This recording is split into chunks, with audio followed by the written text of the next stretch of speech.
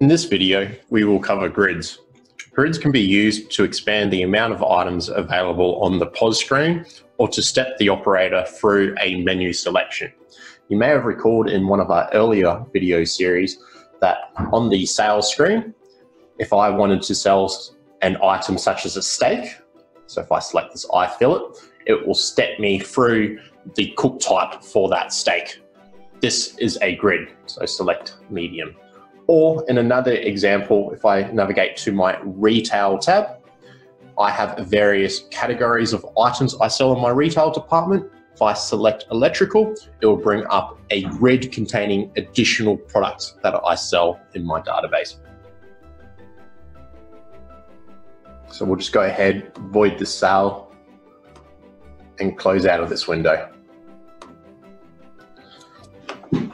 To create grids or to edit grids, simply navigate to your setup menu, POS screen, and grids. And here you will have a list of all the various grids you have configured. To add a new grid, simply click the Add button.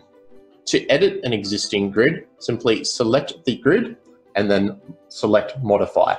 So you can see here I'll select cook type for my meat and I'll modify that by selecting items. This will bring up your POS screen layout in an editable state, very similar to the POS screen layout video tutorial we did earlier. So again, simply drag and drop items from this window down to the grid. Once grids are configured, you will now need to create button functions to map that grid to your main layout. To do that, navigate back to your POS screen setup by going Setup, POS screen, Setup. Edit your screen layout by selecting buttons.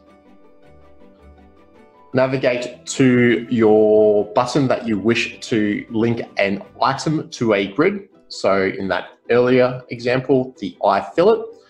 So we'll select the eye fillet and you'll see under the settings for that eye fillet stock item button function, there is a POS screen grid map. From here, simply drop down the box and select the grid you wish that eye fillet to go across to. If I go back to my retail department and select electrical, you'll notice that this is not an item that you are selling. You are simply creating a button that will map to a grid. To do that, simply select the POS screen grid button function,